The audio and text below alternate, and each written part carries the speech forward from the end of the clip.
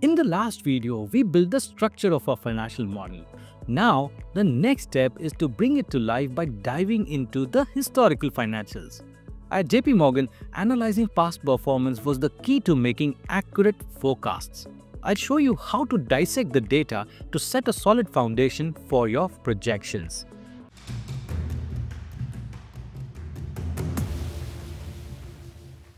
Hello friends, welcome back to Wall Street Mojo. We will continue our discussion on creating the financial model in Excel step by step. So in our previous video, we completed the first step where we created the structure of the financial model. And you remember you have downloaded this template, that is this financial modeling template without solutions, and you also have the case study with you, right? So we already did the first part where we assume that we have the historicals in place and it has to be in a very standardized format like the income statement, balance sheets and cash flows, etc. Right? So with that in mind, let's now look at the second step.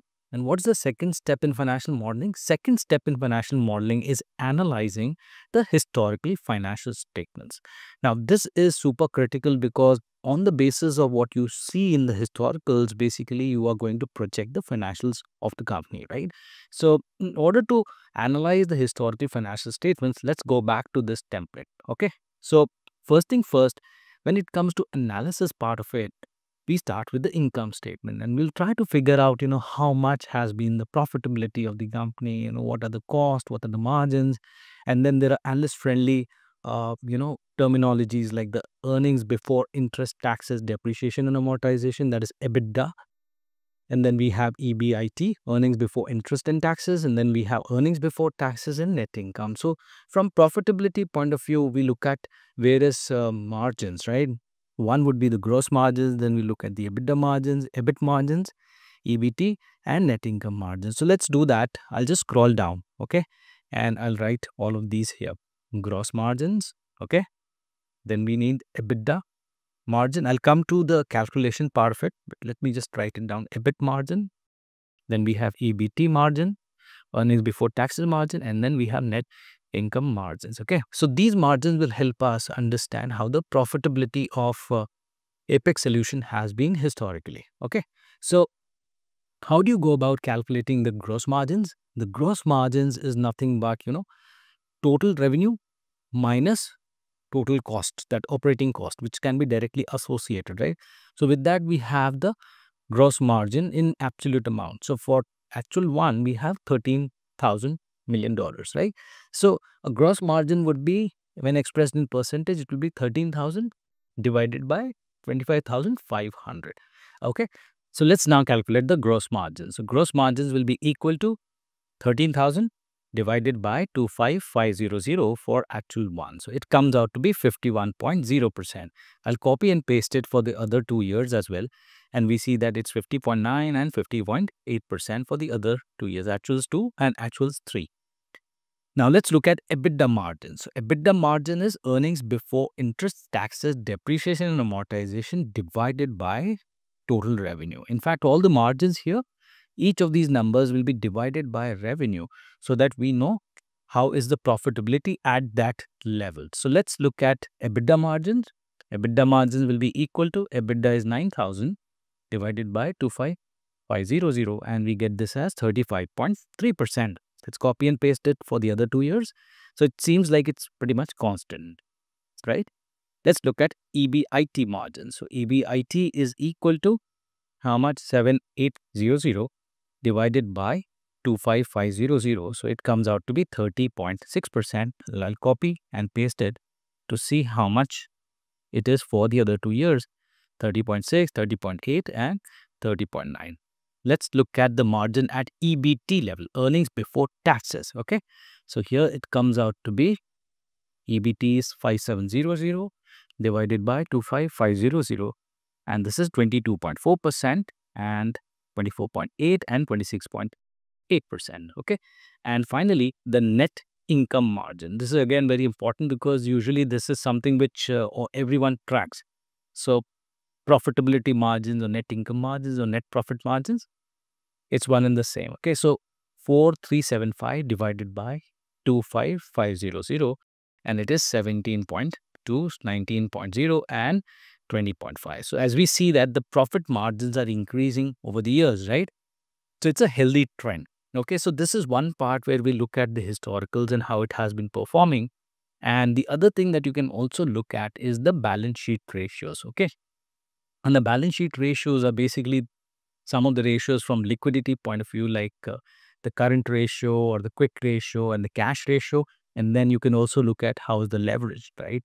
Leverage would mean how much is the proportion of debt to equity, right? So that will give you how levered the company is, how much the company is relying on external debt.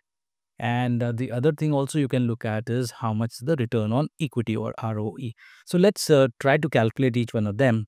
So let's start with the liquidity ratio. Okay. Liquidity ratios would, as I said, we'll start with current ratio, and then we'll calculate the quick ratio, and then finally the cash ratio. Okay. So what does this current ratio actually give? Current ratio is nothing but your current assets divided by current liabilities. Okay. So what would this ratio gives us is that if your current assets are greater than current liabilities, that means you are fairly liquid, meaning that you'll be able to survive your business for 1 year just on the basis of your current assets. So let's look at how much is the trend. Current assets here is 5740. What's the current liabilities? 2200. So this is coming out to be 2.6, right? So 2.61.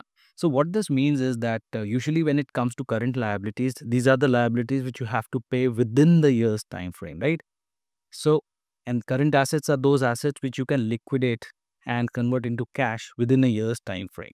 So your current assets are much greater than current liabilities, and therefore you are fairly liquid as far as the first actual years go. Let's look at the other 2 years. It's 2.65 and 2.67. So fairly liquid. Let's look at the quick ratio now. So what is quick ratio basically is that I'll just show you with this example. So here, when we looked at current ratio, we included all these three terms, right? But when you look at this inventory, now inventory is the farthest from the liquidity point of view. What I mean by this is that the inventory could be raw material inventory, right? And raw material will have to be processed. It has to convert into finished goods, right? And then finally sales will happen and then it will convert into cash. So this is fairly long process. So quick ratio would mean if I want to have cash as quick as possible, what is my situation? So we will exclude inventory from that calculation. Okay, so let's do that. I'll exclude inventory and only include cash and cash equivalents and accounts receivables. Okay, this divided by your current liabilities, that is 2200. Okay, so it comes out to be 1.2. So what I see here is that at the quick ratio level also, company is fairly liquid because it excludes inventory and still it is able to pay off its liabilities, that is current liabilities. Now let's look at the cash ratio. Cash ratio is equal to cash and cash equivalents divided by your current liabilities. Okay, so here this number comes out to be 0.55. So almost 55% of your current liabilities you can actually pay off by just using your cash and cash equivalents. So again, a healthy liquidity sign as such. Okay, so this is one part where you do the balance sheet analysis and figure out how the ratios are doing historically. Then the next thing which I said was the leverage ratio. And primarily you would like to look at what is the debt to equity ratio. Okay. And let's look at debt to equity ratio. How much is the total debt here? The total debt is 2100. And how much is the total equity? Equity is 9140, right? So this comes out to be 2.30. So debt is 2.30 times equity. So this is fairly leveraged, but overall when it comes to the profitability and everything that it comes to, like the interest payments and all, the company is able to manage that.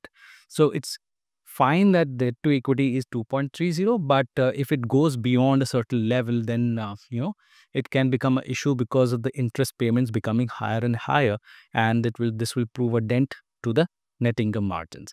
But let's see how it is for the other 2 years. 2.07 and 1.91. So seems like the company is trying to reduce its debt levels over the years, right? So this is about leverage ratio, and let's look at the return on equity as well, that is ROE. Okay, ROE is nothing but your return on equity. What is the return that the equity holders get? The returns that they get is basically the net income. So net income is the one that is uh, to the shareholders, right? So the formula for this ROE is nothing but net income divided by your shareholders equity. Okay, so let's do that. This will be equal to 4375 divided by your shareholders equity is 9140. So here it comes out to be, let me express this in percentage terms. This will be equal to 47.9%, and then for 53.8% and 60.2%. So ROE is increasing each year, which is a very, very healthy sign. So all in all, what we see is that when it comes to the second step, which we were talking about, analyzing the historical financial statements, it is all about, figuring out how much is the margins, how has the company been doing historically, what are the leverage ratios, liquidity ratios, ROE, and you get a good assessment of how strong the balance sheet and the income statement is, right? So as far as this company goes, it looks like, it is in a reasonably healthy position, right?